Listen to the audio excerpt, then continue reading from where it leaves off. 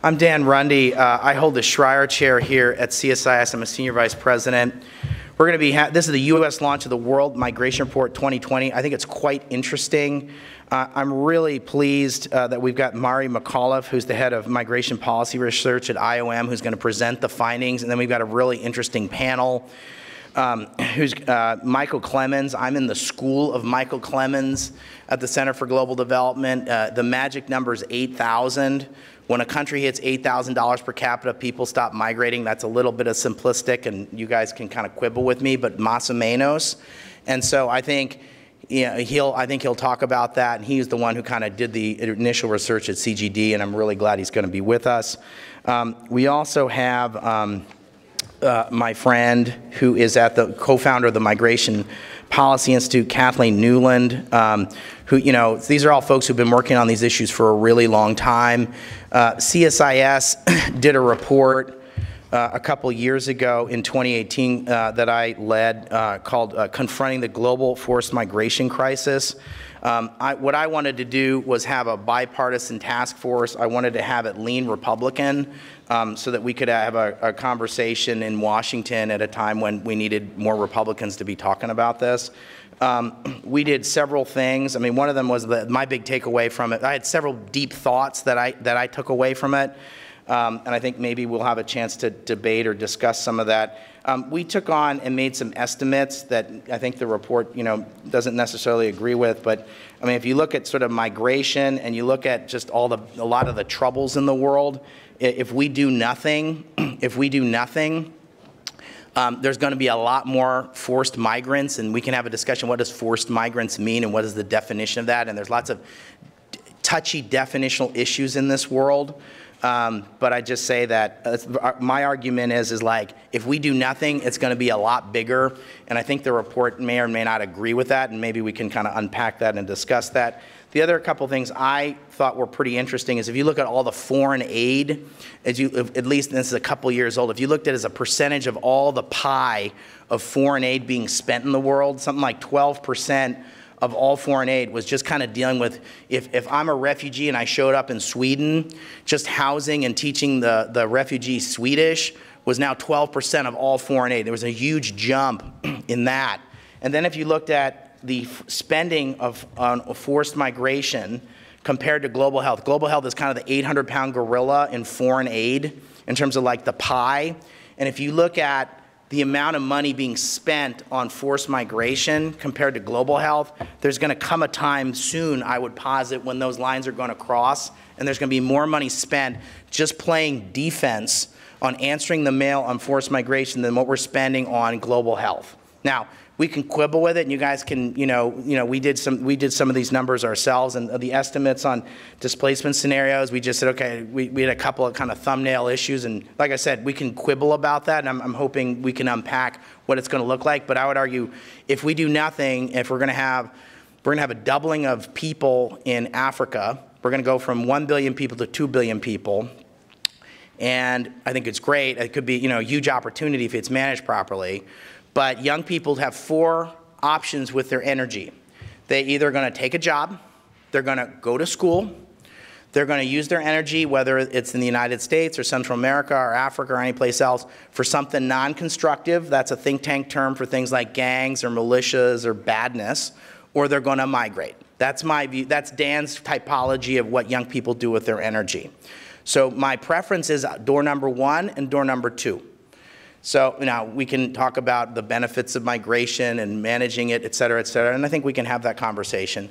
But I prefer door number 1 and door number 2. And if you look at all the aid agencies in Europe, if you look, and I had some of our folks go look at every single aid agency's strategic plan, and their top 3 issues is dealing with forced migration today, particularly in Africa. This is a demographic tsunami that's coming, and it's front and center, and it's impacting electorates. It's changing. Look at Germany, and anyone want to tell me like what's happening there? I think we could look at Brexit. I think we can think of some other countries where I think migration is a salient issue.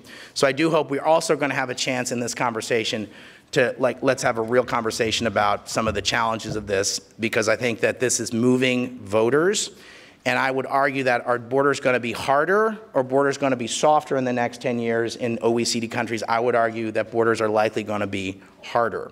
So with all of that said, I think I'm really pleased to have Mari come up here and present the findings, and then we'll have a conversation with some really thoughtful discussants. Mari, come on up. Thanks so much. Thank you so much indeed, Dan, for that welcome. And I really would like to say thank you to a number of different people, the Danish Embassy for hosting this event, to CSIS for having the launch of the World Migration Report in these wonderful premises in downtown DC. Also to USA for IOM and my colleagues at the IOM office in DC who've been wonderful and have been very supportive in terms of both the programming and the support for the World Migration Report. I'm also very pleased and feel very privileged to be talking to you all today. Thank you for giving up your precious time. This is meaningful anywhere in the world, but it's particularly meaningful here in this place at this time. So thank you very much for coming. What we'll do is we will go through, well, it's a 530-page report. So I'm giving you a taster. I'm going to go through page by page by page. No, I'm not going to go through page by page by page. I am going to give you a taster, and I would encourage you to dip into the report. It is a reference report, and I will unashamedly acknowledge that only 2 people in the world read the entire thing. That's me and my production manager, Valerie Hager, who is a god to me. Because we go through and we read the entire report, we make sure that the QA is there. We'll talk about that a little bit later. It's not just what is produced, it's also how it's produced. It's a highly collaborative venture with a number of partners from all around the world.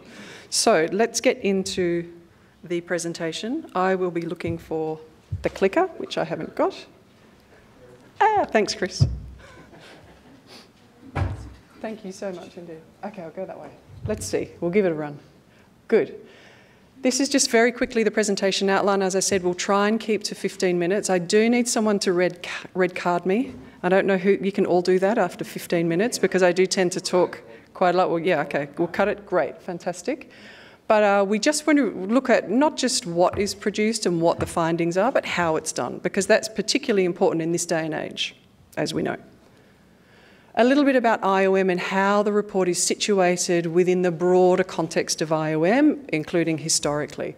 What I've highlighted there is just in bold that we are advancing an evidence-based understanding of migration issues globally. But of course, many people know IOM as an operational agency because of our deep history in supporting displaced persons to find new lives in different countries and in different parts of the world. That is still, unfortunately, the main part of our work. I wish it wasn't the case because that would mean that the problems have been solved, but unfortunately we're seeing a growing issue in terms of internal displacement and cross-border displacement. I just wanted to really highlight the text at the bottom there. It's a lovely map, I know, but at the bottom we can really talk about 67 member states of IOM in 1998, now 173, about to be 174 globally. And then our offices around the world have gone from 120 in 1998 to 436, and that was as at October last year. Again, some may say that's because we do wonderful work, and I will take that compliment, but it is a reflection of the issues around vulnerability in migration. It's the issues around displacement, both internally. IOM does a lot of work on internal displacement, as well as cross-border displacement in relation to conflict and violence, but also in relation to hazards, weather-related events. So that's a little bit about IOM. Now, I'm not going to read that out. This is from our Director General, Antonio Vitorino, and it really illustrates, if you want to take 2 sentences, why do we do this? This is why we produce the report. It's always been important. The first World Migration Report was produced in 2000.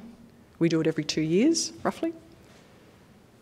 But it's more important than it has been at any other time, for those unfortunate reasons highlighted by our Director General. This is the World Migration Report 2020, the table of contents. We know that readers, and we know that Valerie and I are the only ones that read the entire thing, so we know that readers need to dip in and dip out of a reference report. We have published in English, Spanish and French, those are our official languages of IOM, all of the chapters separately. So they're all able to be downloaded. If you are working on human mobility and environmental change and displacement, then you can just download that chapter. If you are teaching at a university and you want your students to understand the fundamentals at the global level of migration and displacement, you would be going to chapter 2. We've crafted it in this way so that it can speak to a very wide audience. And I was saying to our colleagues in the breakfast this morning that we had, a small little intimate event, that our readership is right the way through from the far right the way through to the far left, so the Open Borders Foundation. Because we want to be able to educate people on migration, which is a highly technical and often legally bound and normative sphere of policy, on the fundamentals, including around vulnerability, including around movement, including around high-skilled mobility and talent competition and so forth. What I thought I'd highlight here is really 2 issues that we've seen. This was a bit of a takeaway in chapter 1. If you look at remittances, for example, 126 billion in 2000 was the estimate produced by the World Bank, and now it's 689. So over 20 years, we've seen many things, many fundamentals have not changed when it comes to migration. Remittances has. The other aspects are displacement. We've seen a very significant increase in displacement globally in 20 years. Now, we know that that is partly due to better counting. There's been incredible investments in different organisations with the support of donors and member states to be able to quantify those particular aspects. But we also know that there are actually very significant trend changes. So on the one hand, we've got remittances, international remittances, completely outstripping official development assistance. And yet on the other hand, we've got this growing cohort and populations, people all around the world who have been displaced internally within their own countries and also across borders. This is just a bit of a taster on chapter 2, the global chapter. What we do here is we try and paint a global picture with the latest data and information so people can very quickly get an update on what is changing, what are the long-term trends, what are the major cohorts. We include in that IOM programmatic and operational data.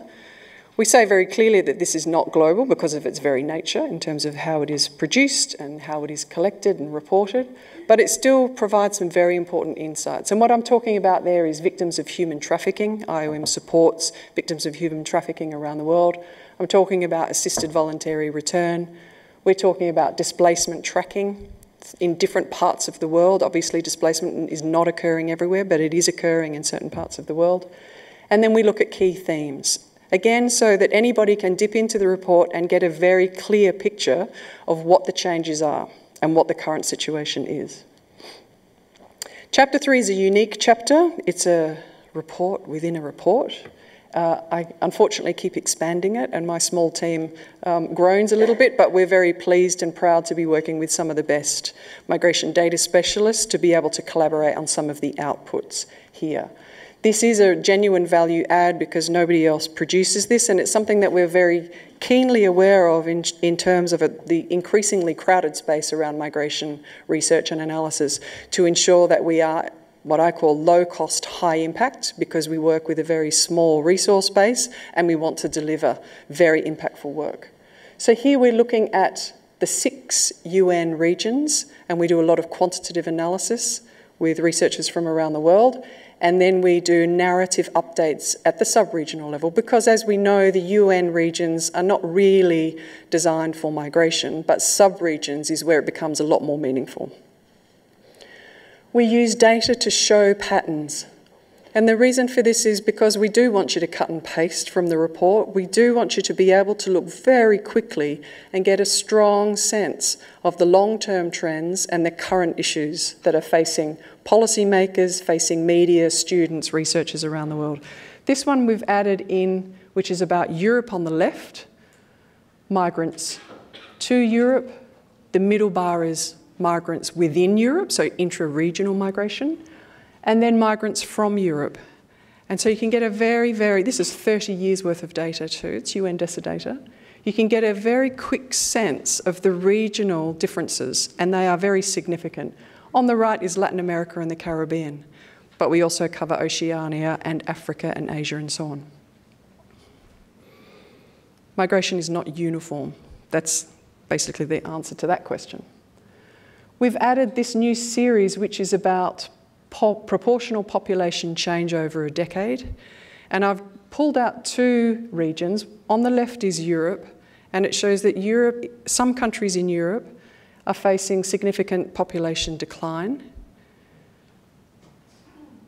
That is atypical, that's the outlier. No other region looks like this. Most of the other regions look like the one on the left, Latin America and the Caribbean, except for Asia. And unfortunately, Asia has a big red bar going off to the left, and that is Syria. Syrian displacement has had a huge impact, as we know, on the country and on the population, with many Syrians hosted in Turkey, in Lebanon, in Jordan, and other places such as Germany. We also use data to illustrate complexity. This particular output is on refugee data produced by UNHCR. And this one is showing that not only in Africa, not only are countries large origins of refugees, but at the same time, they are hosting significant populations. Now, this particular graph is not similar for any other region. Africa has particular dimensions that are very challenging in regards to cross-border displacement. But there are echoes in other regions, such as Asia, where we do have countries that are both host and origin countries of refugees. We've put in for the first time a very small piece that is expanding. It's getting a lot of attention on Did You Know? What we're trying to do is we're trying to illustrate that even if you've been working on migration for a really long time, there are some things that can be very useful to make you think, critically think about your assumptions and the stereotypes or previous information that may be outdated. The one that always surprises people is that France is the 6th top receiving country of international remittances in the world, and Germany is 9th. I dug down into this for another presentation in terms of what is going on there. Where is that money coming from to go into France? And it's actually about sort of the people that I work with and other people in Geneva. It's people who are living in France, but they're working in Switzerland. So most of those international remittances are salaries, they're not personal transfers, which is what we see in other corridors, other locations. Germany, number 9. Again, it's coming from Switzerland, but it's in the north, especially Zurich and those regions. People are living in Germany, but they're working and commuting in Switzerland. Syria is another case. For those people who've been working on migration displacement for a long time, they will know this and they will feel this, and they will have been doing briefing 10 years ago about Syria being the 3rd largest host country of refugees, mainly Iraqis, of course, but now that has flipped tremendously and in ways that people hadn't anticipated. And unfortunately, the latest news from Syria is telling us that it's not getting any better. In fact, it's getting worse.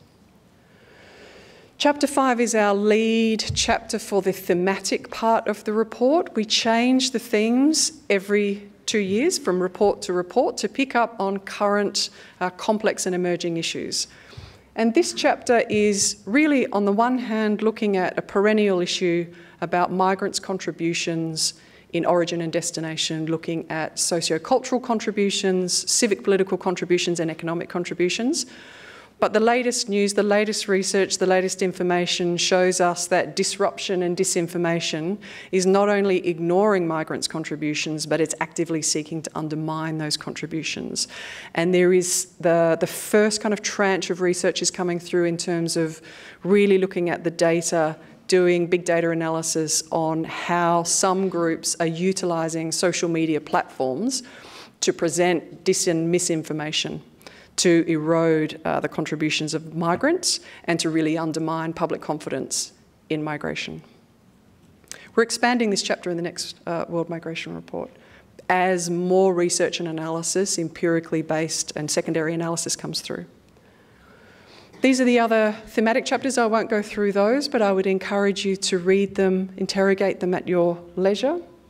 Again, they are on some of the key issues that we're seeing come up around the world.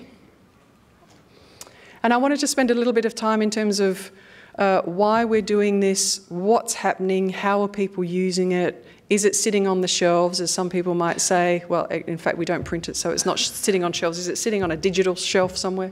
Or are people actually using the report, and how are they using it?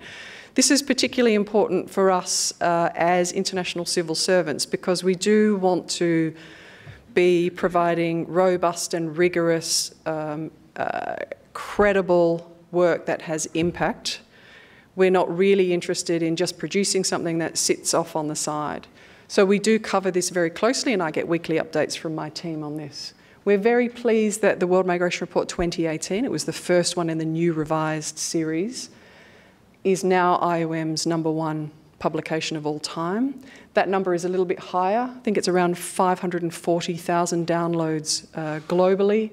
It's used in media outlets. It's got very high rates of citations in the so-called scientific or white literature.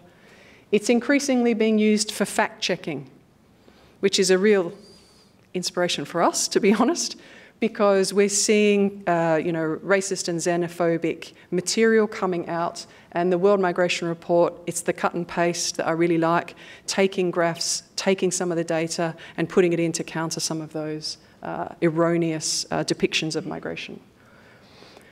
The way that we work is we ask ourselves, what do readers want when they're looking at a reference report on migration? Is the report reliable?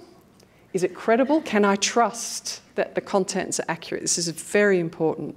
And it's always been important, but it's particularly important now. The way that we achieve this is we focus on quality. We are low cost, high impact, because we need to be. The starting point is that it is IOM's responsibility and obligation to serve member states, to serve migrants, and to serve the public, including through creating a report that can enhance understanding globally of migration and migrants. We have very clear expectations to authors. We go through editorial review as well as expert peer review, which I'll talk about in a little moment. We do reject chapters if the quality is not high enough to safeguard the integrity of the report and the quality. We do protocol referencing, as you know, primary referencing rather than secondary sources wherever possible, and we do a full data checking process, which I've taken from my time inside government, which is incredibly important, but not necessarily a strength of the academic environment. And we really focus on readability and usability. It is synthesis analysis. This isn't literature reviews. This isn't empirical research. This is drawing on the vast body of empirical research and secondary analysis that is produced in scientific communities as well as by people in what we call the grey literature, international organisations, think tanks, NGOs, CSOs, the media, traditional media. And we bring it together in terms of trying to make sense of some of the key issues and the key data. This is a rather intimidating list. I don't like to put it up like this too often because it intimidates me. The academic reviewers who do the full peer review, we are incredibly grateful to them for providing their expertise, their time, the willingness of the academic reviewers to work with us to safeguard quality can't be underestimated. It's very, very important. It's very important in terms of the final product, but it's also very important in ensuring that we are able to access the latest thinking and the latest research and analysis on specific issues that they are experts in. We ask people to review where they have a significant body of work, that they know deeply the topic. And the external co-authors, one of whom we'll hear from later, Kathleen Newland from Migration Policy Institute, wherever Kathleen is, who worked with us on the global governance, there she is, global governance chapter. We work with people who are working in practice, who are applied researchers and also academics. And again, that is about making sure that we can produce the best report possible within the time frame. The little green one at the top there is that we work with experts within IOM from around the world. There is no bias on seniority or title. You can be a P2 or a D2. It's what's in your head that counts. That's really important because we want to be able to exploit that knowledge. If you've been working in the field on a particular issue, if you've been able to actually gather that knowledge, that expertise, we'll use it for the report to ensure, again, quality. Last slide's coming up now. Available in multiple languages. We have French, Chinese, Arabic, and Russian underway. A lot of French is now online. Spanish and English is completely done. German, very interested, the German officials are very interested in getting German done, including so that they can counter alt-right groups that work in German. They don't use UN languages, of course, to be able to counter some of the misinformation. And then Portuguese, Swahili, Urdu, there's a long list. We're very committed to looking at opportunities to translate the report into languages from developing countries and regions. So if you are an official who's working in Mozambique, you won't be using a UN language, you'll be working in Portuguese. You might be at the border, you might be dealing with policy and legal issues, you might be working on humanitarian assistance, but you'll be working in Portuguese, so you need it in Portuguese. Digital first to digital only, we haven't printed, this is the first time we haven't printed the World Migration Report. This is about being efficient, but it's also understanding what is involved in terms of printing a report of this size. We've saved around 1 million pieces of paper, which is only for 4,000 hard copies globally. Most readers use the electronic version. So we recognise that we've saved money, and we're also very keen to make sure that it's environmentally friendly as possible. And we use USBs when there's an ICT accessibility or connectivity issue, particularly in developing regions and countries like Sub-Saharan Africa, which is another reason why we do individual chapters that are produced, so they're easier to download. Donors are super important to us. There's a lot of donor fatigue, and we're very, very grateful for the donors who support us. I will name them. The Swiss government has helped, and so has the German government in the production, the actual production of the report. They have supported us financially in that area. Canada and USA for IOM, and all of those IOM logos that you can see there are regional offices and IDF out, IOM Development Fund, as well as the Migration Resource Allocation Committee. I only know it by its acronym, MIRAC. They have supported us in terms of translations, getting the translations done, getting it out there. But I also understand, having worked as a government official and have previously, when I was in the Australian government, supported a previous World Migration Report, I know how difficult it is to make the case for funding for a report like this. But it's critically important, and we very much value the donor contributions that come through to support our work. And I'm really looking forward to questions. Thank you.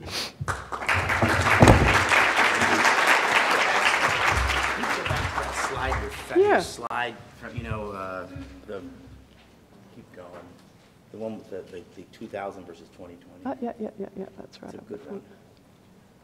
Okay. All right, let's have a conversation. Come on down, panelists. So thanks a lot, Mari. That was just great.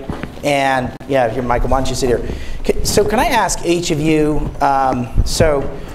Mari McAuliffe, as you know, let me just again start by thanking my friends at the Danish government. We do a lot of stuff with Denmark, and it's not easy for us, to do anything without our friends and partners and sponsors, and so Denmark's been such a great partner, so I want to thank them personally as well. So we have Mari, who's the head of the Migration Policy Research Division at IOM. We have Michael Clemens, Director of Migration, Displacement, and Humanitarian Policy, and a Senior Fellow at CGD, the Center for Global Development. And Kathleen Newman, who's the co-founder and a Senior Fellow. Newland. Newland at the Migration Policy Institute. Thank you. So let me start. Can I ask you each, what was your biggest takeaway from the report for each of you? And let me start with you, Michael, and Kathleen. Start with the two of you, and then ask Mari to as well. So what was your biggest takeaway? Yes, thank you. And you read all 500 pages, of course, right? You didn't make it a Netflix night? 497. The calendar? 497. Right. I saw a cartoon of a meteorologist recently saying, That's the Republican weather forecast. Stay tuned for the Democratic weather forecast. Uh-oh. This report is just the weather forecast. It takes a highly politicized issue. It becomes, it should be the go-to place for basic facts. My takeaway from it was that one of its headline figures that really migration as an average global phenomenon is not in any sort of epic historic revolution spiking and changing the world. The fraction of the world that is a migrant living outside their country of birth has inched up from about 2.5% to about 3.5% during my entire lifetime. I'm 47. And really the challenges of migration are highly, highly concentrated in time and space. When the monthly number of asylum applications in Germany spikes by a factor of 15, as happened in late 2015, when the number of apprehensions at the US southern border triples between 2015 and 2019, when 5 million people flood out of Venezuela, that's where the challenges arise, and that's where we're missing just a range of institutions to not just handle those situations, but I would argue actually prevent those situations. And maybe we can get into a discussion of that. Good. Kathleen, what was your biggest takeaway? I'd say that the biggest takeaway is the salience of this issue. I mean, we've seen it, getting higher and higher and higher on the policy agenda, but now it is really dominant in so many countries and also within the international system. Migration has been the sort of stepchild of the UN system and the multilateral system generally, the one great global issue that didn't have a cooperative set of agreements, arrangements of some form. And now it does. In the end of 2018 saw the adoption of a global compact on migration, the first time that states all over the world have come together to negotiate line by line an agreement on international migration and have agreed to cooperate with each other to manage this issue in a way that's beneficial for migrants, beneficial for the host countries, for the countries of origin, and for international sort of peace and comity generally. And that is significant. I mean, it's a piece of paper, but it is a platform for cooperation. And I think that is something that flows from the sense of crisis that developed over the last few years, particularly the sort of crisis in the Mediterranean. And I guess that's one more thing I'd like to point to, Dan, is that there's a huge gap between the headlines and the reality of migration. And Michael pointed to a very important fact of the imbalances, that you have these surges of migration that capture the headlines, that for a time, often for a very limited time. But the reality is that migration goes on everywhere all the time, that refugees are hosted, 85% of refugees are hosted in poor countries, usually the country next door. We hear about the ones that cross the Mediterranean and try to get into Europe. We hear, about these crises, but in fact, the refugees these days tend to remain refugees for generations. Yeah. We don't have people leaving and then being able to go home. So steadily rising numbers, migrants and refugees mostly in adjacent countries, not necessarily in the countries that hit the headlines. Good. Okay. All right, what was you spent, 2 years toiling in the vineyards on this and wrote 500 pages or read all 500 pages. What's your biggest takeaway from this report? It's very difficult when you are so immersed in a project like this. So I would really sort of point to our media engagement and how we have been working with media outlets, doing interviews and clarifying data, supporting them in their reporting. And several have really kind of had sort of wow moments where they have said, so there's globally really what we're talking about is that migration can be managed, that most of it is safe, orderly and regular, but what we really do need to be focusing on is we do need to be focusing on those people who are extremely vulnerable, many of which have been displaced internally within countries because of conflict and violence or because of disasters, including weather-related disasters, or across borders as refugees. But on the whole, migration has actually produced some really significant benefits for countries around the world that we often forget.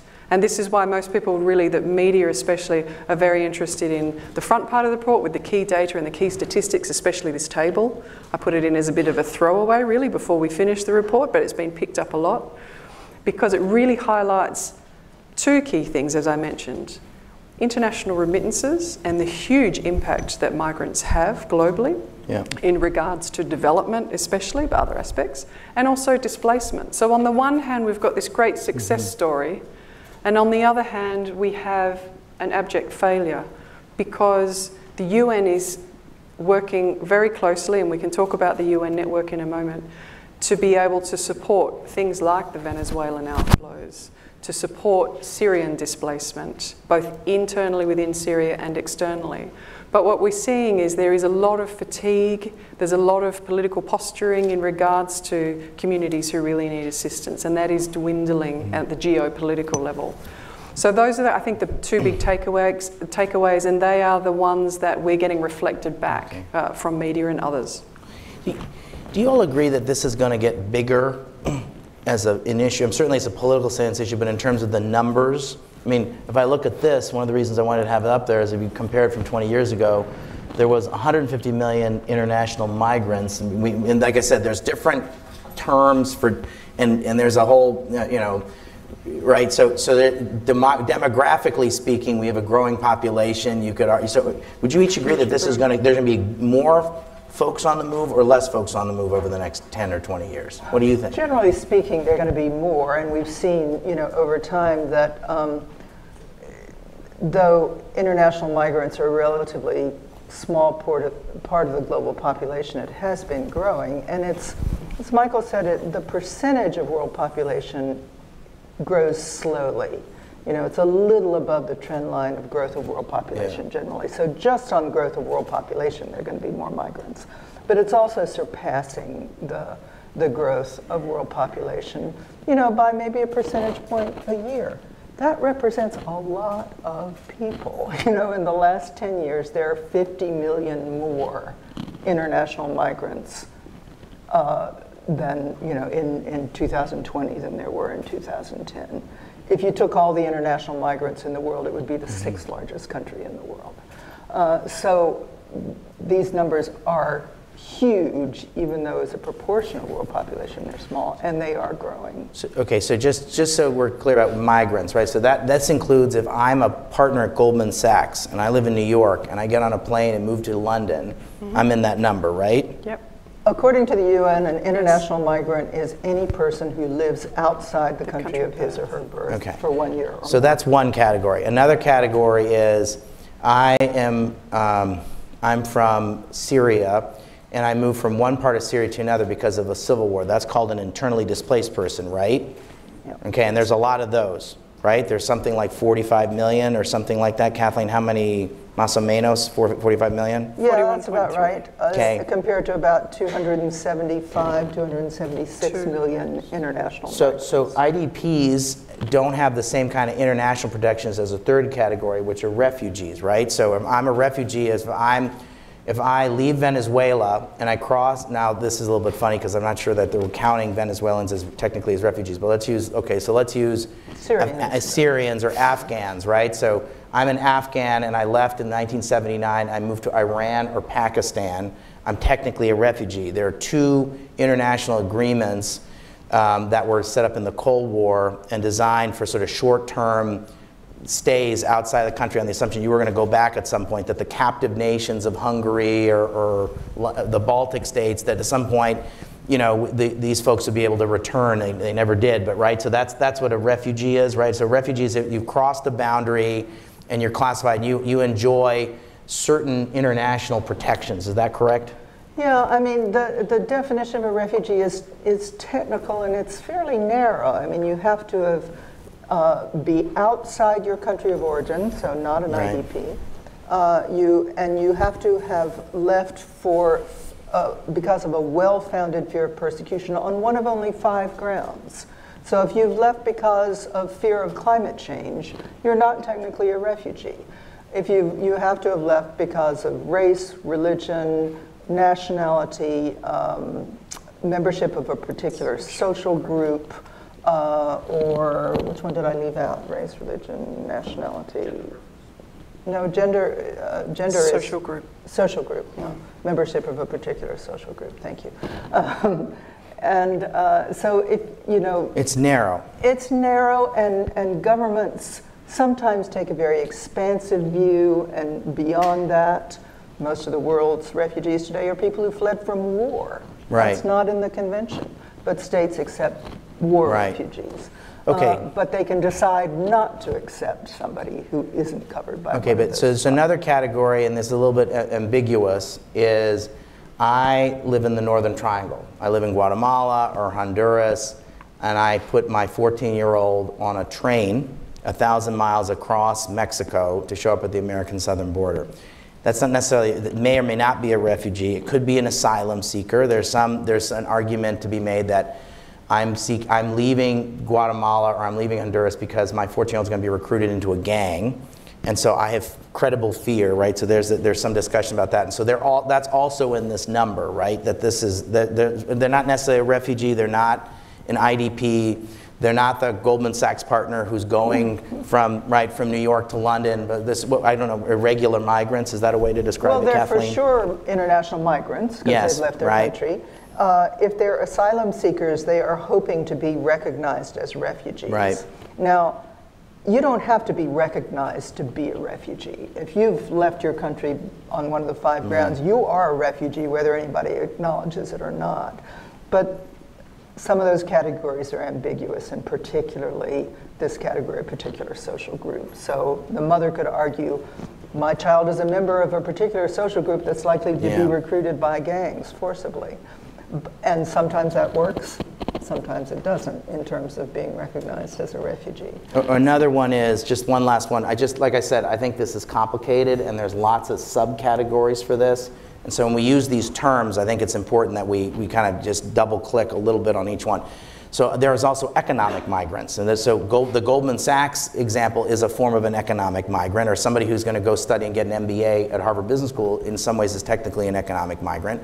But then you have or folks who are going to go move from Ukraine to San Francisco to work at Google is technically an economic migrant, I think is a fair way to describe it. And then you have other economic migrants who say, well, I'm going to move from a poor country to a middle income or a wealthy country, and I'm going to do manual labor of some kind, or right? That's also another form of economic migrant, right? And a lot of the people leaving Venezuela are economic migrants. They are forced migrants, and this is a category that's ambiguous, that it doesn't have a legal definition. But if you're forced to leave your home because you cannot make a living, because you cannot get medical care, you're a forced migrant, but you're not necessarily recognized as a refugee. All right, so now that I've gone through all this, let me ask, I suspect this is an audience of true believers, that I suspect most of the folks here know the issues, care about these issues. This was an easy sell to get this is this was an easy sell of a meeting. We had a really big turnout. I think people are very interesting. But I think there's a lot of folks, both in Washington and in places like the United Kingdom or Germany or France or other countries, OECD countries, but also non-OECD countries, that are skeptical about this discussion. So I'd like to ask each of you to make an argument for skeptical audiences about why they should care about this. And if the argument is, it can't be you're listening to fake news, and you can't be an argument that says, whatever your fears are stupid. So there can't be one of those two arguments. So what is your, for skeptical audiences, let me start with you, Michael Clemens, what is your argument to someone who would say, like, why should I take more refugees? Why should my country is full up. This is the argument. My country is full up. We have plenty of people. And so I don't think this argument's going to work with this group. I think I know my audience. So I'm not looking to convince anyone in this audience. But I think this is a vote-moving issue. And this is a vote-moving issue. And if we just say they're stupid, or they're operating on irrational fears, or they're just getting fake news, I don't think that's an argument. So I'd like each of you to give me a better argument. So let me start with you, Michael. Their fears are not irrational. It's not in anybody's interest that 1 million people be showing up and apprehended at the U.S. southern border. That's not the best way for life to happen for those people, their families, for the U.S., certainly not for the Northern Triangle. It's not in anybody's interest that there be a vast spike of asylum seekers in Germany. I think the discussion of more versus less is one of the just completely useless blind alleys down which this discussion often turns. Migration can be bad or good depending on the policies that shape it. Here I want to give an example of a really inspiring example that also shows how things can go wrong, which is how the Eisenhower administration and the rest of the world addressed the 1956 Hungarian refugee crisis. Huge, highly concentrated spike in flows of people, desperate people, 200,000 people almost into Austria over the space of a few months. Wow. There were two paths in front of the world at that moment. It could have been keep those people in a concentration camp. They were 3% of the population of Austria, so much, much larger than the 2015 spike to Germany. Austria was much poorer than Germany is now. Austria was still destroyed by war at that time. Absolutely bad for Austria, for those people. What they did instead was immediately bring together a coalition of 37 countries under the predecessor of the IOM and other organizations to resettle those people. And when I say 37 countries, I mean some of them went to Colombia, Paraguay, New Zealand. They went all over the place. 40,000 of them came here. 40,000 more went to Canada. Became very successful. Stephen Udvar-Hazy, who built that museum out by Dulles, was one of them. He came as a high school kid. He pioneered aircraft leasing, added massive value to the US economy, created all kinds of jobs. You never would have known that at the time. Politicians could have made hay by portraying those people as potentially violent, lots of them Communist Party members, lots of them Jews, I don't know about that. Right. They chose not to, and it's the fact that they chose not to that made them beneficial. They could have been a burden, they could have been a huge... same with, you see it with Vietnamese boat people, and same 100%. With Cuba, or Cuban Americans, right? So you could argue, so as a Republican, turned into a problem. Right, so, so I would say, as a Republican, I would say, all right, well, we don't like communism, and so this is a way of virtue signaling and saying we're being generous and we're taking refugees from an illicit or an evil regime, right? Isn't that part of it? Absolutely. Okay. And that was part of the coalition, was that it was a Cold War coalition. Yeah. But the thing is, they were massively beneficial, and they were massively beneficial because of the coalition. They weren't automatically beneficial. Udvar-Hazy could have been a burden to Austria in a concentration camp if we had decided to make him that. Right. Thank you. Kathleen.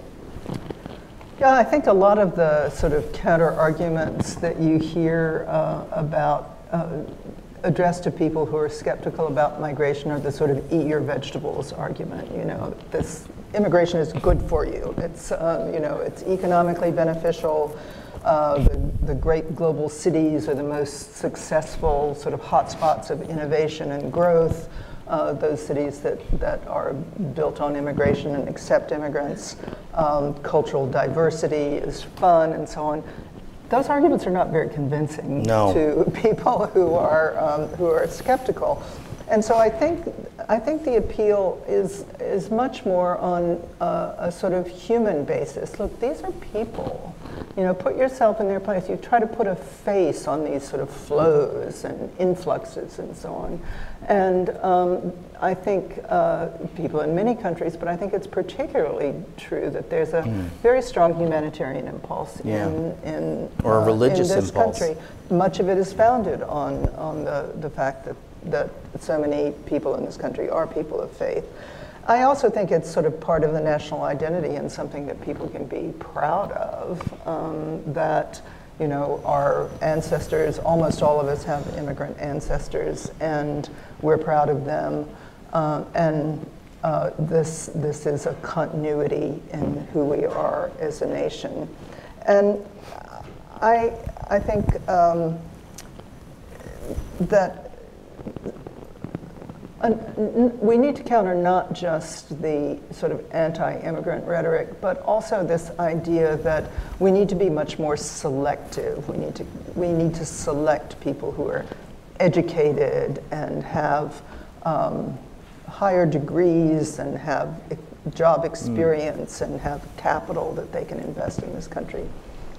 I just don't think government is smart enough to be able to do that. Would they have picked 4-year-old Sergio Brin, a Russian refugee who has founded one of the largest and most powerful and most profitable countries in this country? Would they have picked Founded Google, one of the co-founders of Google. One of the co-founders of Google, thank you. Would they have picked Udvar Hazy or Andy Grove, the founder of Intel, who similarly was a monoglot teenager when he came to the Madeleine United Albright. States.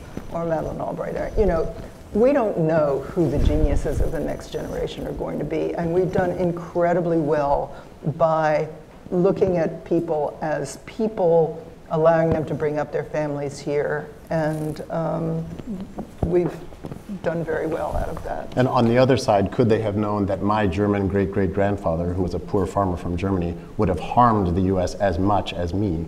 Right. Could they have made that calculation in advance? Michael. Well, no. Great. So I think there's, I think that this whole idea of managing migration according to some strict criteria is just not.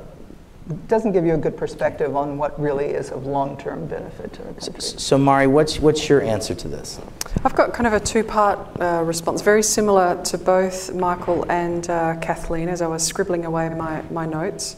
The first one, and I have the opportunity to travel around the world into different geographies, go to different places, and I always find, unlike previous career, such as you want to kill a conversation, you talk about trade union regulation. What are you working on? Trade union regulation. Yeah, okay. So, but if you want to really get into very interesting conversations all around the world, you'd say you work on migration. Immediately, people connect. And the way that they connect is first and foremost, let me tell you about my grandfather who was blah, blah, we've just done it here, who was displaced, from Europe, X, Y, Z, so on and so forth. I come across people who are very stridently anti-migrant.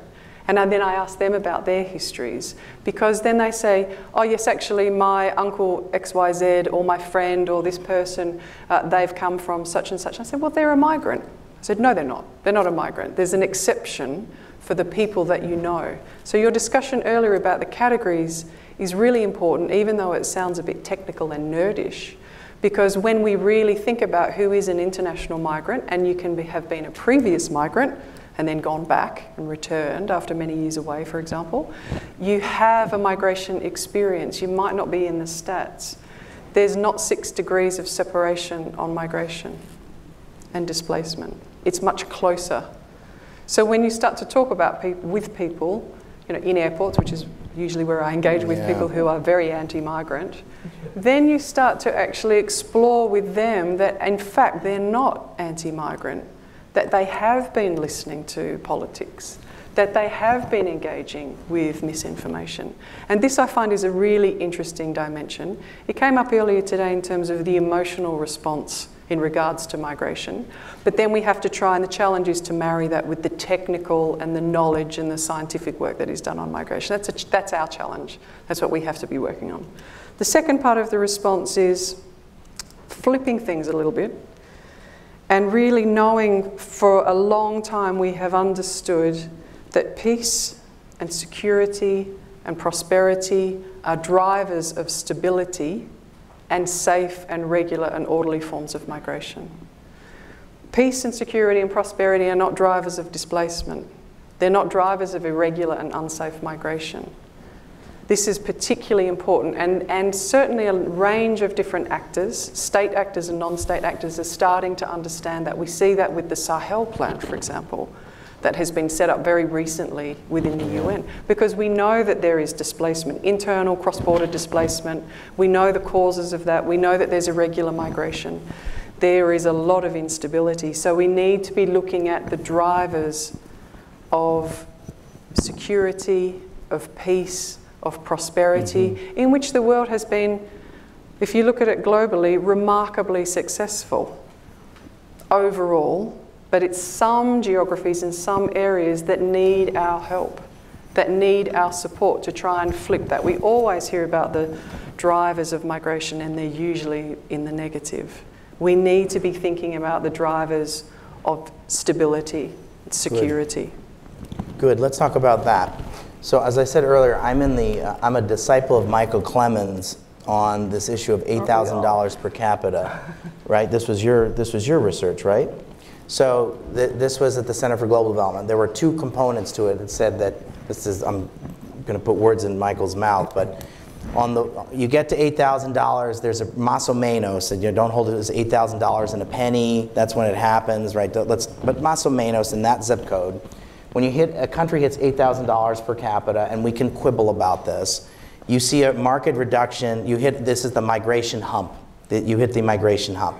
Now on the way up, you have a lot more means and capacities and ability to migrate, right? So that's the other component is, okay, well, we're gonna, so my answer is, how can we get as fast as humanly possible to $8,000 per capita?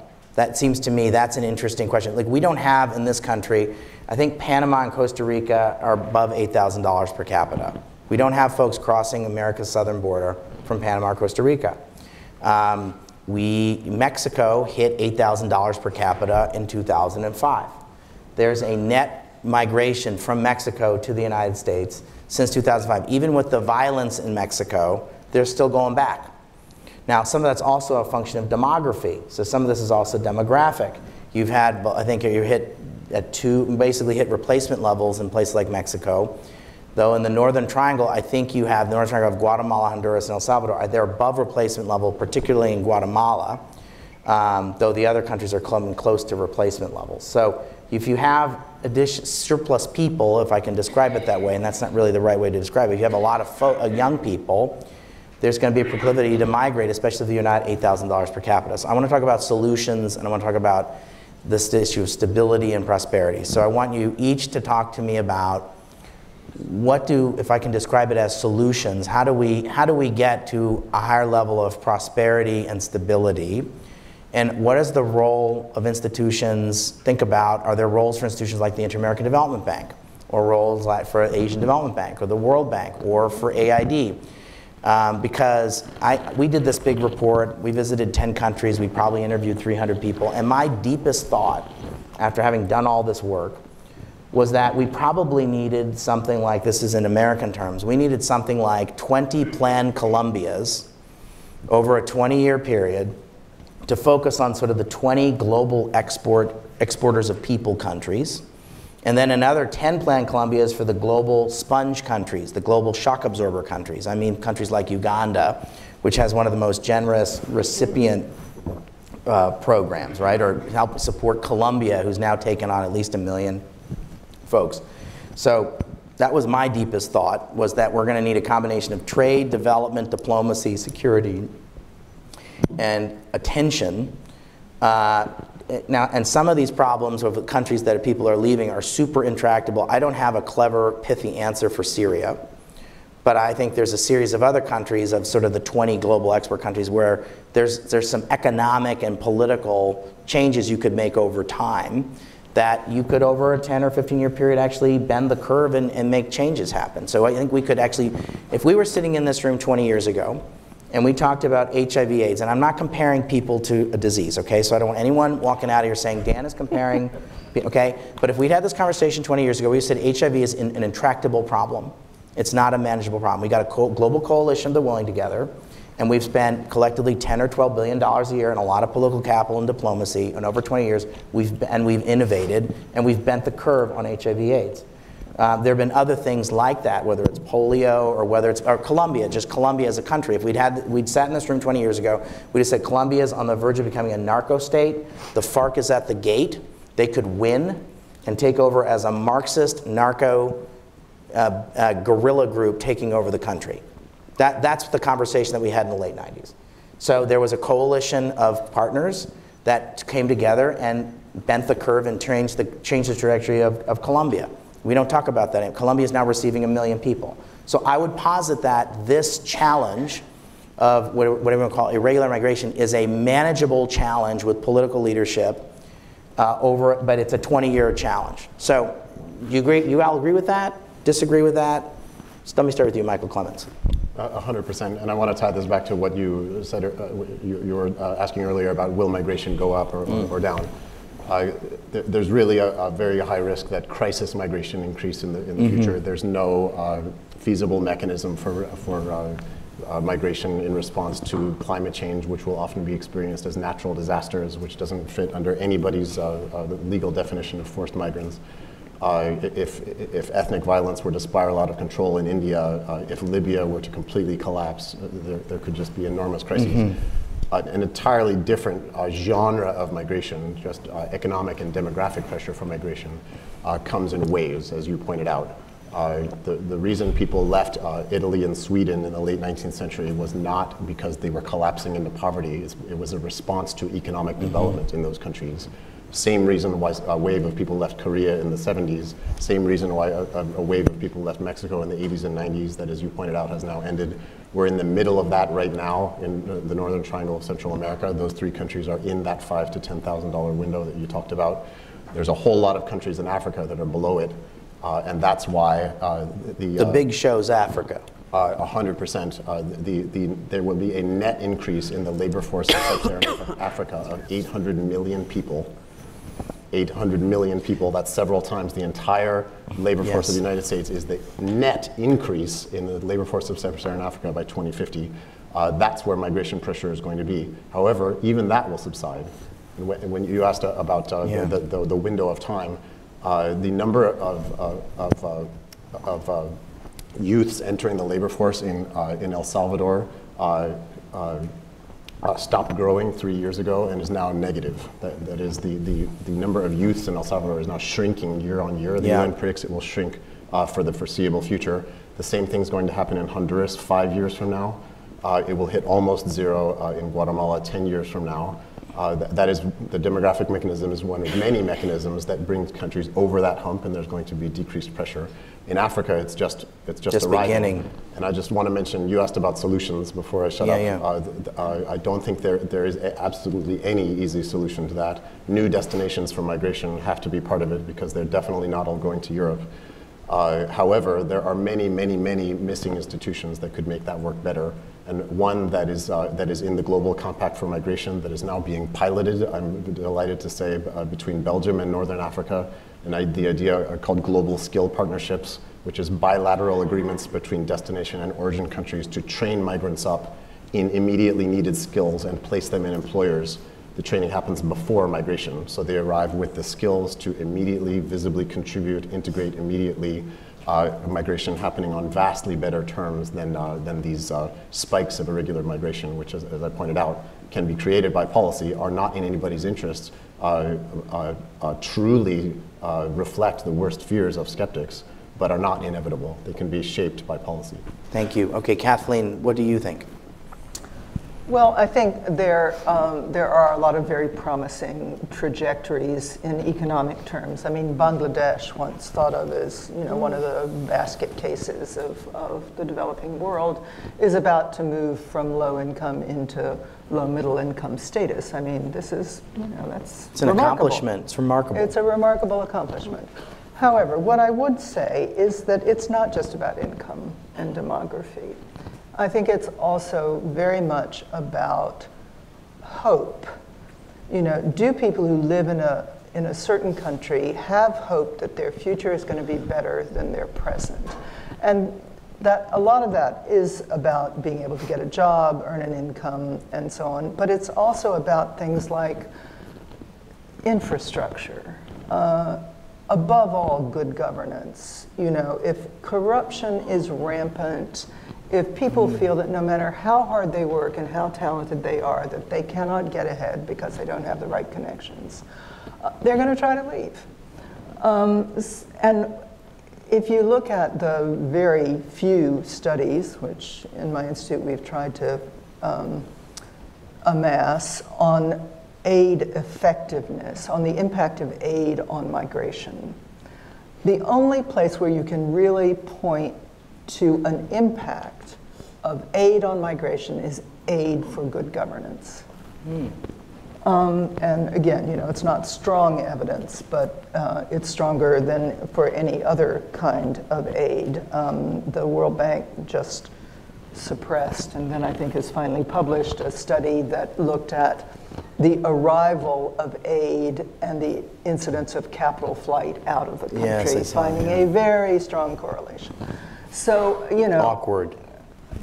Awkward, right? To say the least. But aid for good governance, for fair elections, for anti-corruption efforts, for transparency, does at least seem to give people hope. And I think it's, you still have migration out of some pretty rich countries because of political repression and corruption and a general sense of unfairness. You have backsliding, tragic backsliding in countries like South Africa. So this, I think, we can't look just at income, but have to look at that broader context. Okay. All right. So if you were the head of the World Bank or the head of the IDB, more on anti-corruption, more on good governance. Michael, what would you, if you were the head, if you were an executive director at one of the regional development banks, what would you be advocating for in terms of spending money on? There's just so much that's missing for migration to be more mutually beneficial and visibly, tangibly mutually beneficial. And certainly bilateral agreements to ensure that migrants arrive with skills, language and technical skills, and aid agencies absolutely have to be part of that, because there's no other agency of any government that has the capacity or the... So it could be, this is AID, this is a responsibility for AID, this is a responsibility for the development bank, multilateral development banks, absolutely. Absolutely. Okay. And not just imparting skills, but in fostering links for temporary low-skill migration as well. The access to the main low-skill work visa of the U.S., the H-2 visa in Honduras, is 1/20th per capita of what it is in Mexico. There's no legal or economic or fundamental reason why irregular flows from Honduras couldn't be substituted by regular flows that are directly mutually beneficial, that are linked directly to an employer, and that's what happens under the H-2 program. But it's just not a priority of governments to make those linkages or to foster the connections to U.S. employers that would make that happen. Okay. Aid agencies don't see that as their job right now. Most people at USAID, God love them, they're wonderful people.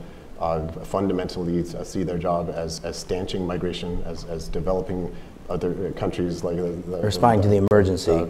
Responding to the emergency, giving people reasons not to leave. The last thing they see themselves doing is fostering migration, fostering links. However, there are models for that. The German aid agency, GIZ, has been involved in programs to upskill migrants before they come to Europe. Okay. That is the opposite of trying to stanch migration, is actually making it work better for everyone, and that's a long-term investment. Okay. So Mari? Very, very quickly, we do analysis in the World Migration Report looking at correlations between different indexes, for example, countries along the Human Development Index kind of path, as well as, say, Transparency International risk matrices, as well as the Henley Visa Index. And we did this in Chapter 7 of the 2018 report to show the very strong correlations, again, between peace and prosperity and security means high mobility. If you are from a country that is a fragile state or that suffers in terms of displacement, in terms of fragility, as I mentioned, Transparency International runs the corruption index, for example, you are going to have much more difficulty accessing regular pathways, which the Henley Visa Index shows very, very clearly, which means you have very limited options in regards to pathways. Irregular migration, asylum seeking, that's pretty much it, because you won't be able to access the mobility regimes that we are able to access in wealthier countries that have peace and security and stability. So we do that through different reports. We've got a chapter 10, which is looking at migrants in countries in crises. Again, we've used the Human Development Index because it incorporates economic variables. This is the UN Human Development Index. Yeah, the Human Development Index UNDP. that produced by UNDP, and for a long time it's one of the most widely respected and used indexes. But it also covers things like education, health, literacy, and so forth. So we use that as kind of like a more well-rounded index to be able to look at migration and the different manifestations from migration, especially from a migrant's perspective.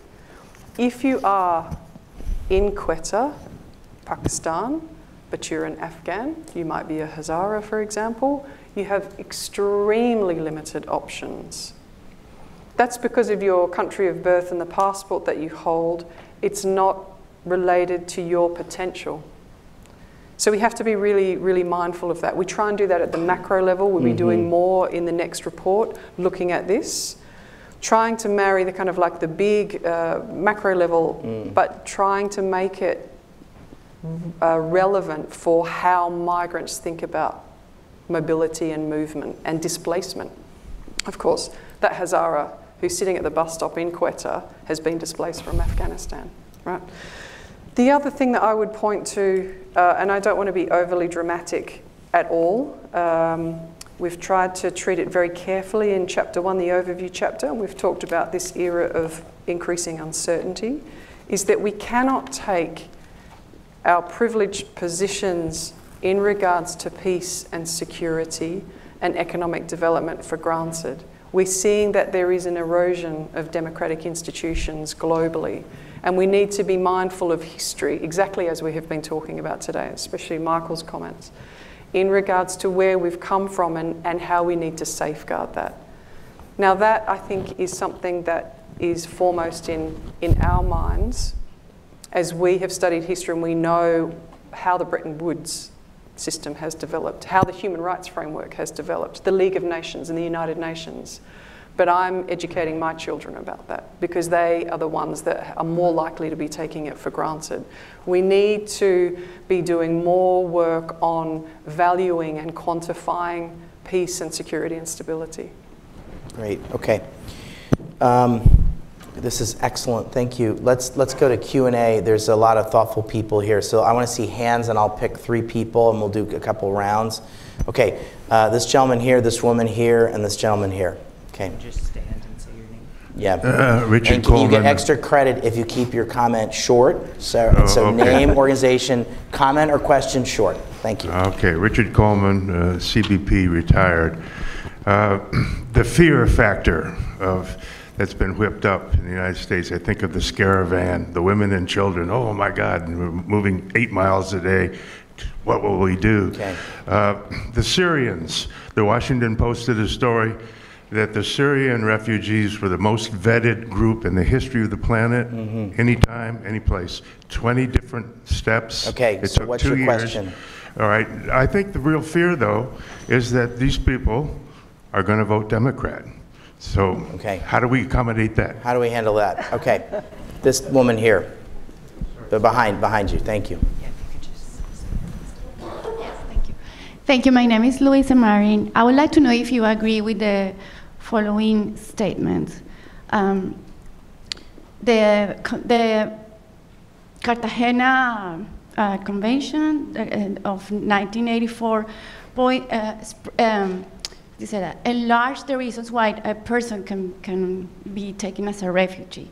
So I would like to know if that is being taken into consideration, especially for countries as Venezuela. And also another thought is, don't you think that the international law about migration should be restated? We need to update that because the drivers of migration are changing.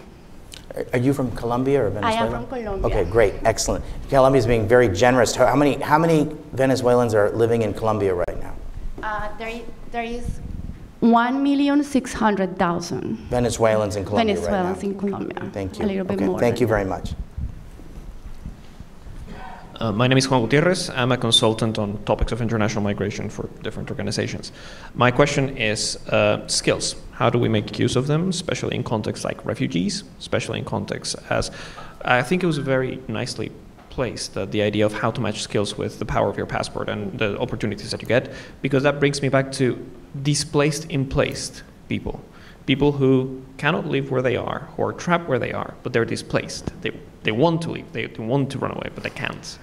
And one last question. Can you give an example of that? What's an example? Displaced in place? Yeah, who's someone like that? People who are so poor that they cannot even afford to run away for their lives. Okay. Countries torn by violence, but it could also be even Venezuela, people who are trapped there because they don't have the moves. Or because they have a means sick to move, relative or something. for example. Okay, fine. And one final quick question. We all know about people running away from sudden onset climate change events, hurricanes, disasters, Sure. earthquakes, whatnot. But a lot of the slow onset climate change events generate problems that are classified as economic migrants. Is there anything in the upcoming reviews of migration in institutions in the report or anything that looks at that? Okay. That's it. Thank you very much. Thank you. A lot of good, interesting questions. Okay, Michael, let's start with you. Take any or all. Very, very briefly, all. One thing that strikes me about migration policy is how it is often construed as a response to a phenomenon that it is actually going back to cause. And if a political movement that gets behind the claim that Mexican migrants are rapists and some of them, I suppose, are good people, is surprised about Hispanics' voting preferences in the future, which could be quite accurate, what you say.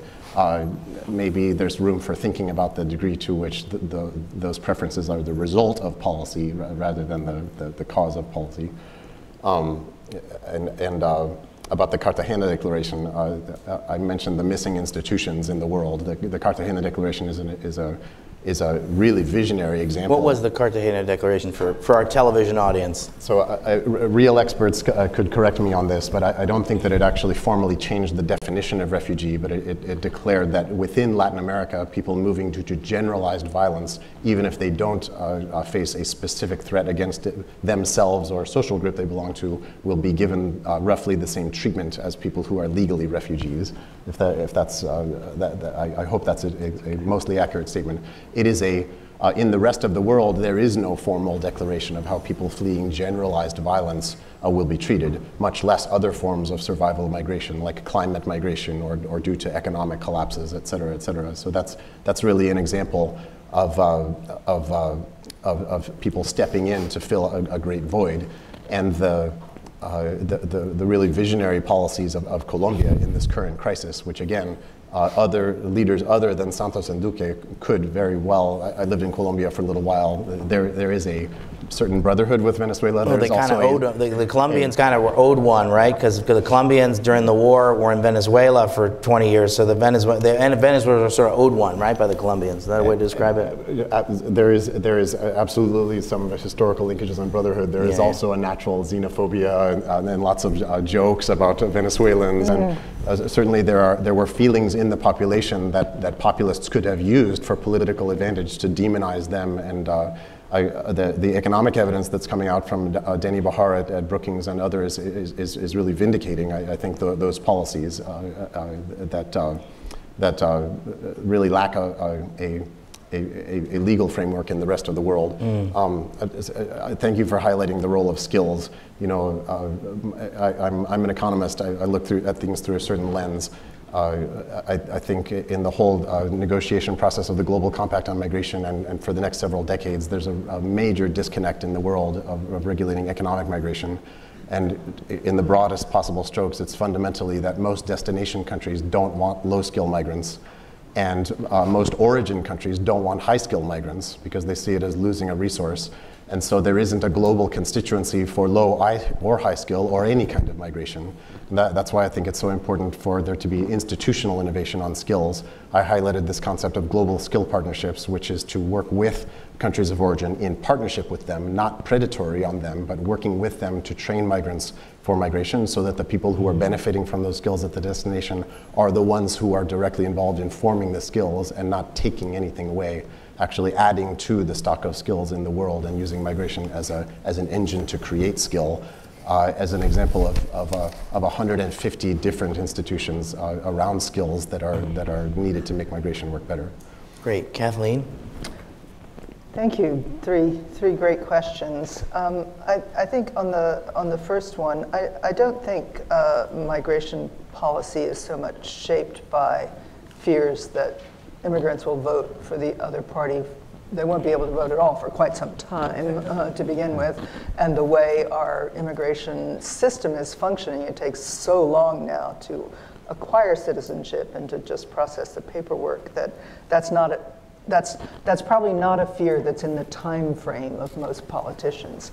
However, as Michael hinted at, I think when you have a nativist populist movement, that anti-immigrant sentiment is just one of the pillars of that, appealing to people who fear change, sometimes for good reasons and sometimes for reasons that are not well founded in evidence, but the fear is real, and politicians have proven themselves very adept at playing on those fears. That's a bedrock of nativist populist movements. On the Cartagena Convention, I think it's the Cartagena Convention, which expands the refugee definition beyond those 5 grounds I mentioned earlier, including generalized violence or events disturbing public order, is not itself legally binding, but it has been incorporated into the domestic law of many countries in South and Central America. It originated in the Central American wars of the 80s and into the 90s, and has proven to be a really valuable sort of bedrock for policy.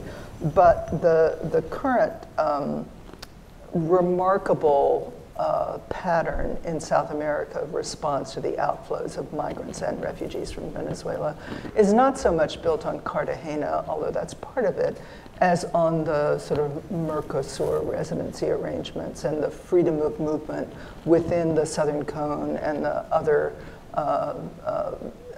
members of the South American common market, which have allowed people to move in, to be able to work legally, so you don't have refugee camps for Venezuelans. The contrast with Syria, I was in Bangladesh last week, the contrast with the Rohingya in Bangladesh, who are strictly encamped, not allowed to work, not supposed to move out of the camps, not allowed to get education in the Bengali language.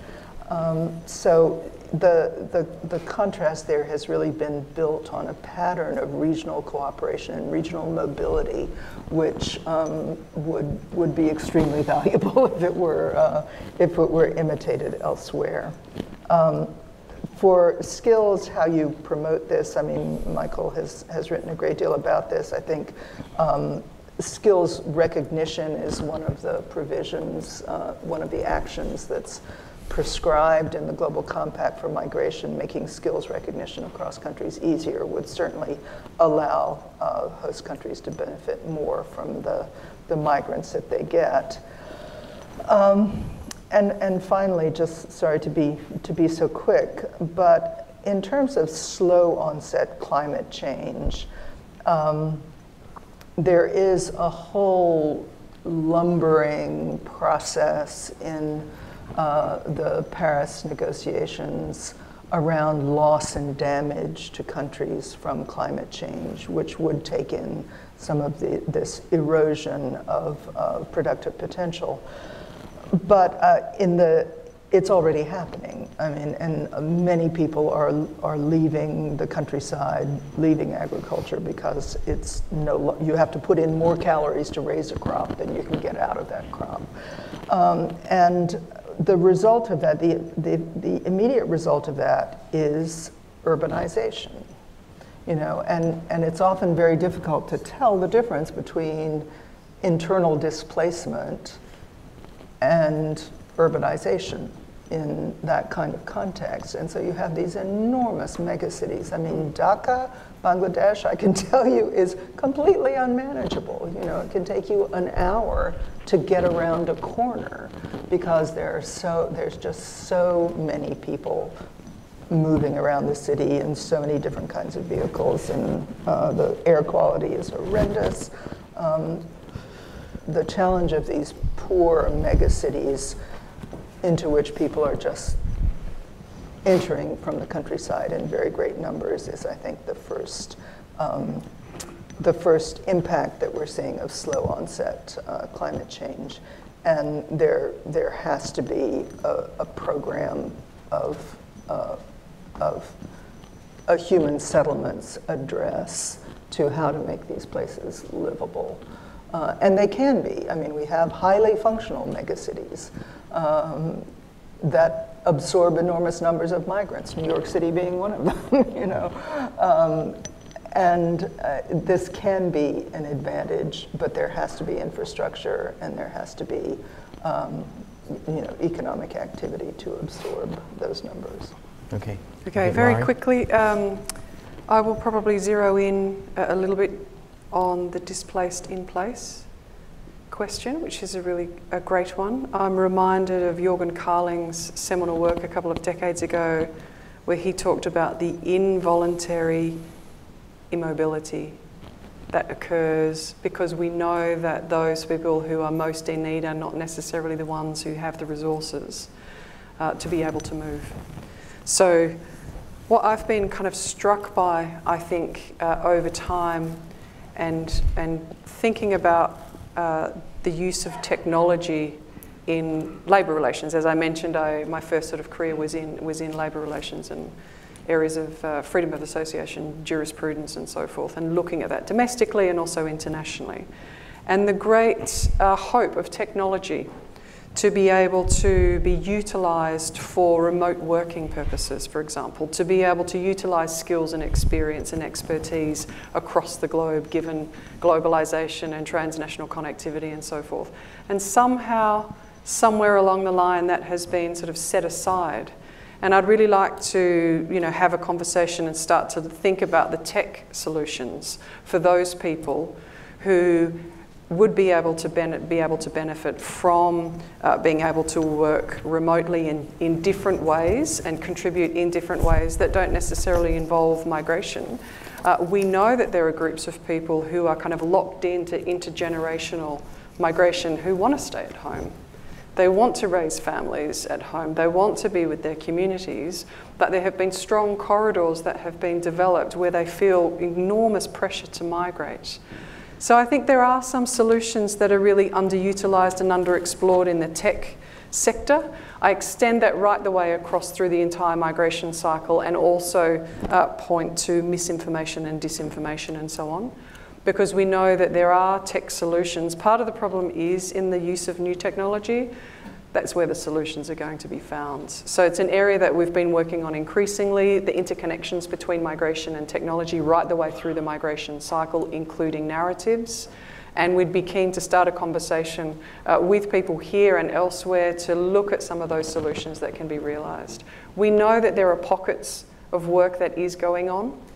Certainly, for example, one example is the education of refugees, using platforms, online platforms, to enhance accessibility for refugees who are displaced in camps and so forth. But we think there are other opportunities that can be realised too. Good. Okay, I've got time for a couple more. Okay, this woman here and this woman way back there. Okay, these two. Okay? This woman here. Hi, thank you. It was very interesting. I'm working at the Belgian embassy, but I'm also doing research on the legal protection of climate migrants, if we could call it like that, because there isn't a definition. And I think like a legal protection comes from a serious definition. My question is, which platform or on which platform would you say that that is necessary to take steps on that? Is it international? Is it the United Nations? Or is it more regional? Is it the European Union? Or what are your thoughts on that? Okay. Okay. The other one. Yes, please. Someone's got their phone on. I'm sorry, that might be mine, which is sitting in there. Great. Well, this is you let probably that now. person know how appreciate that was. Great. Right, bringing in place. I'm from the Embassy of Colombia, then, and it's now officially, as of December 31st, almost 8 million refugees. Wow. So my question is, like, of course, Colombians have been very generous with the Venezuelans, and we do have like an ethical imperative to receive them. But also, like, later on, have been arising some sentiments of xenophobia that are very, like, challenging for our country. So my question is, if you know an example of an effort or a campaign worldwide that has been successful in reverting the trend of xenophobic sentiments among the recipient communities. Good. Okay. Michael? So how do we deal with, how do we? Yes, so I want to give a point of trivia with which I have surprised even people who know way more about the subject than I. Until 1980, so for the first quarter century of the existence of a refugee definition in US law, that definition included people fleeing quote-unquote natural calamities. It was rarely invoked. I tried to find all the instances I could, and I could only find 2 volcanic eruptions in the Azores where people were admitted specifically under that provision. It was revised in 1980 just to harmonize with the international definition. I highlighted just to point out that this was something that the U.S. was doing unilaterally for almost 3 decades.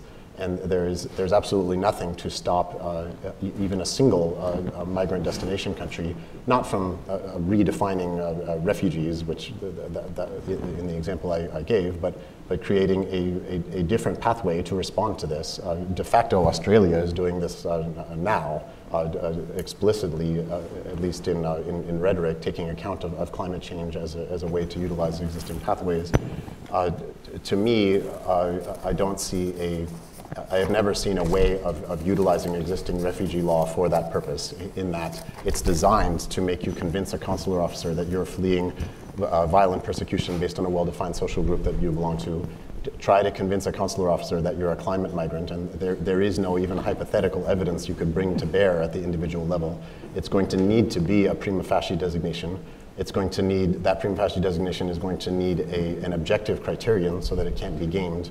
The only possible objective criteria I can imagine would come from remote sensing or statistical analysis of natural events. And that means an institution to make those determinations needs to be set up. Absolutely nothing to stop a single migrant destination country from doing that unilaterally. And again, this is in a nascent form. Australia is essentially doing this. There's nothing to stop Canada from doing it, nothing to stop the United States from doing it. Certainly also nothing to stop the IOM and international agencies from proposing international frameworks of this kind.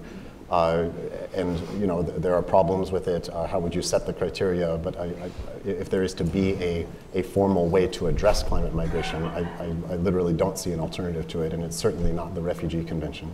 And I'll let experts address Colombia. Okay, Kathleen. I mean, we do, for the United States, and in particular, does create refuge for some subsets of people affected by sudden onset climate through our temporary protected status designation. We've done it for hurricanes, for volcanoes, temporary. Montserrat. It's quotation marks. Well, temporary, can go on for 20 years and more. But that system is now under pressure, to put it mildly, from the current administration. And part of the reason is that it has proved very difficult to say to people, your crisis is over, you can go home now. And that's been a tacit agreement between the country of origin government and our government. The government of El Salvador has said, please don't send people back, we can't absorb them, and so many of our people are dependent on the remittances from those populations. So, it's been a good way to mitigate the impact of not only of the disaster itself, but of poverty and lack of investment over time. However, it only has been applied to people who were already in the country at the time of the disaster. It has never admitted people as a result of disaster. And we have no system for, as we were discussing earlier, for slow onset climate change, except for through our normal visa channels, like mainly family reunification, or the beloved, to me, diversity visa, which probably also will not exist for much longer. On the question of has there ever been a successful campaign to reduce xenophobia? Murray is probably better equipped to answer that question. I'm really not aware of one, but because I think these things are not so intentional as campaigns. You have waves of xenophobia, they come up and they do subside.